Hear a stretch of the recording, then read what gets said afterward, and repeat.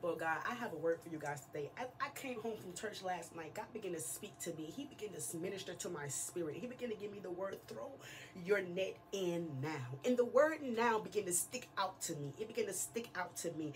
And I Googled it, and the word now means at that present time and moment. And we want so much things from God. We want God to bless us with so much stuff. And at that time, it's not God's timing.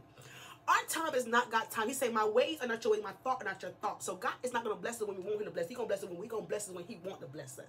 Because sometimes we want things from God and we don't meet the expectations of that. So God is saying, it's reaping season now. This is the time where I want you to throw out your net now. And he took me to Luke 5:1 in verse 3:11. And it said, I'm going to read a little bit for it. I'm going to read a little bit of it.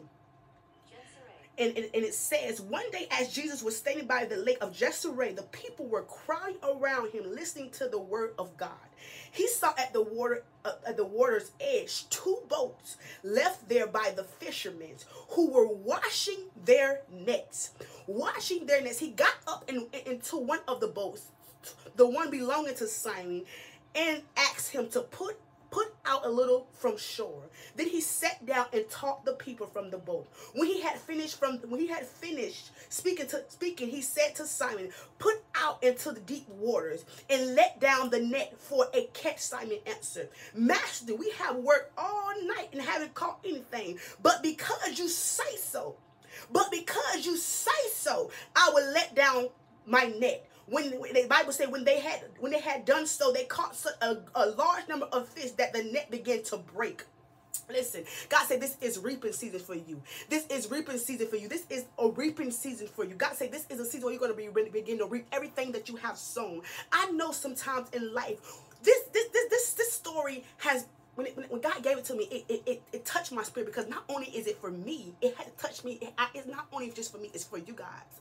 But I know sometimes in life, these fishermen have been working all night. The Bible says they work all night, and they will come into a complete. I know sometimes we all have these jobs, and when you're working and you begin to when you're finna check out, you're finna clock out, you have to prepare stuff for the next day, and you come into an end of the service, you come to the end of the job, and you're just like, I'm done. And I know sometimes after work you be so tired, but this was the people was going through. They were going to a place where they was just frustrated and tired. And imagine being tired. You have fish all night, you haven't caught nothing. You haven't caught not one fish. And I can imagine how hungry they was, and how hungry their families was, and how hungry their kids was, and they came to a place where they haven't caught nothing. And God began to step inside Simon's boat. I know you've been waiting on God, and you have been fishing, and you saying, Lord, I'm tired now, God. I don't see you. I don't see your hand. I don't see you moving. I don't see nothing happening for me, and I'm getting frustrated. And these fishermen was frustrated with God, and they were kind of like to the place where they were, you know what? I just ain't got time for them. I'm getting to the place where I'm just done. And that's what God wants us at, to the place where we're just completely done. And God began to tell Simon, I want you to throw out your net. And Simon told God, he said, God, but God, I have fished all night. I have fished all night. I haven't caught nothing. But because you said so, I'll throw out my net. The Bible said when he threw out his net, the Bible said he caught a large number of fish, to the point that they had so much fish, they began to put fish inside the boat. And the Bible said the boat began to sink.